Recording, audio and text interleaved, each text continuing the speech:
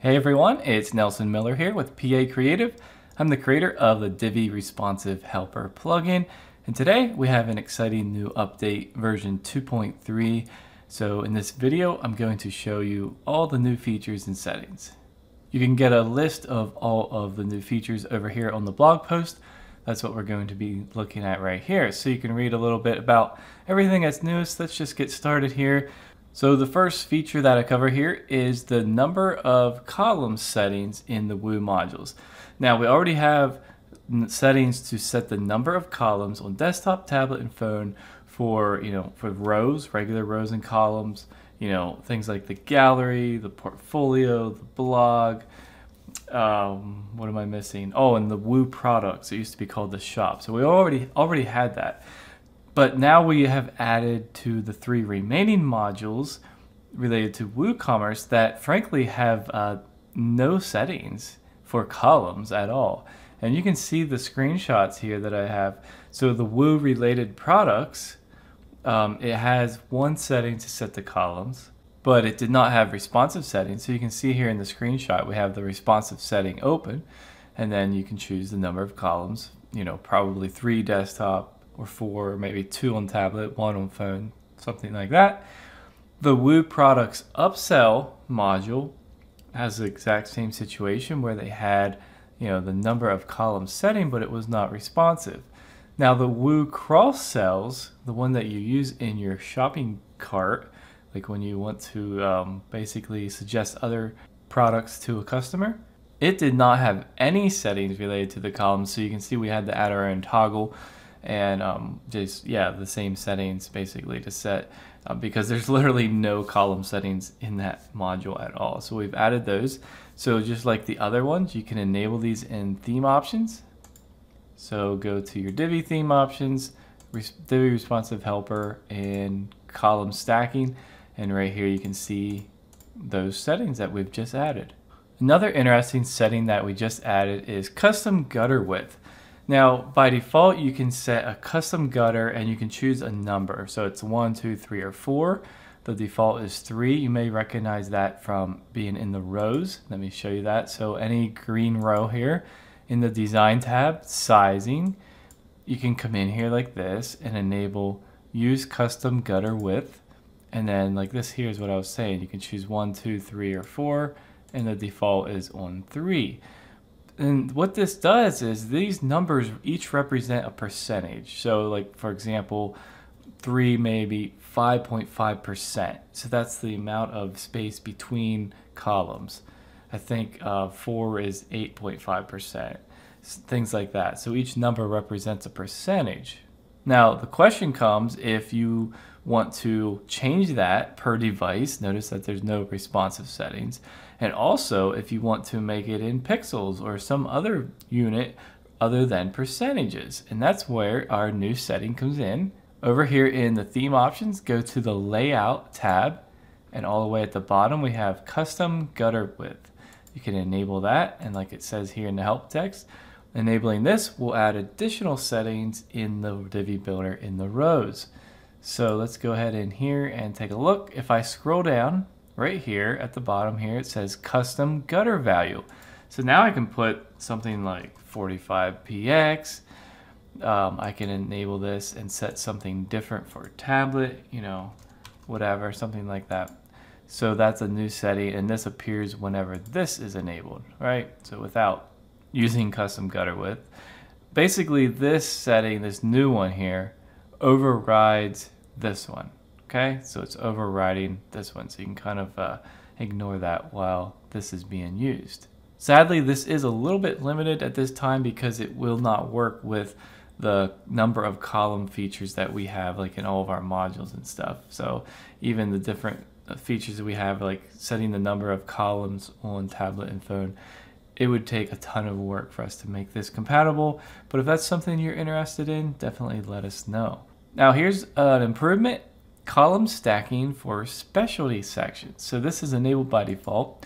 If you have a specialty section, so the ones that are right here, like these red and orange ones, and then orange and green. So let's say, for example, I choose this one, and then maybe I choose this, in the past, you could not have like the normal, the settings that we've added for like this: enable column stacking order, and the number of columns on tablet, number of columns on phone, and things like that. They did not work on specialty sections, but now they do. So just like normal rows, you now have those settings in any of these green rows here. Collapse submenu when another is open. So basically, we have these various settings related to the submenu. So we've added where we collapse the submenu because, you know, it can get really long and it's just nice to close that. So in the menu module here, for example, Divi Responsive Helper toggle, we have this setting, collapse mobile menu submenus. Now we've just added this new setting, collapse submenu when another is open. And we can read that a little bit, but it basically just means though there will only ever be one submenu open, expanded at one time, because now if I click another one, that other one will close. Okay, let me just show you that. All right, so here I have, like I said, the submenus collapse. So if I open this, then here I'm looking at these items underneath this one, and then I open this one, notice how the other one closes. See that? So that's the new feature. All right, pretty cool, I think. Open and closed icon picker for the mobile menu. Now, in the past, we simply used the hamburger menu when the menu is closed, and then an X when it was open. So you click the X to close it. So now all we've done is we've added these icon pickers here, so you could technically pick any of these icons that you want for the menu closed icon and the menu opened icon. So that's just an improvement by giving you the option to choose the icons. Viewport size. So if I go back to the theme options, go back to preview size, you'll notice this new setting here, show viewport size. Now if I enable this, and you also have to have one of these enabled for this to work, because it's showing up in the Divi Builder, in the Visual Builder, at the bottom left in the page settings. So I'll need one of these enabled at least. So I'm going to save that. All right, well, when this is expanded, right here you can see viewport size. So right now it's telling me that it's 1745 by 915. Okay, so it's just an additional handy feature if you want that to show the viewport size that you're currently viewing. Notice that if I change it, the number changes. So there you can see that now it's 400 by 915. Here it's 768 by 915. And here it just happens to be 1745 wide. And then here's the height. Improved the fixed navigation on tablet and phone. Basically, Divi has this setting over here, fixed navigation bar. Now that's referring to the default header menu, so it's not referring to the menu module at all, but it's the default one. And what we've done is in our settings here in the menu, we have fixed navigation bar, okay? And theirs only worked on desktop. So we added the setting to extend that to tablet and phone, but there was one caveat. Ours only worked when the main one was enabled. So if you had this fixed navigation bar on mobile, it only worked if the main one up here was enabled, because I just thought that made sense. And then I got to thinking, I think we had someone ask about this, what if you just want it fixed on tablet and phone? And I was like, oh yeah, now enabling this will simply do that. Whether or not you have this one on doesn't matter anymore.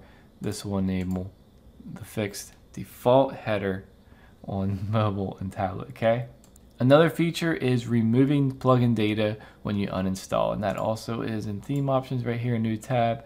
Now this is off by default, and please do not enable this unless you really are serious. So removing the plugin data, now if that's enabled, now if I go and deactivate and delete the plugin, it's gone. Any of my settings are going to be gone. When you install it again, it's going to be like the first time.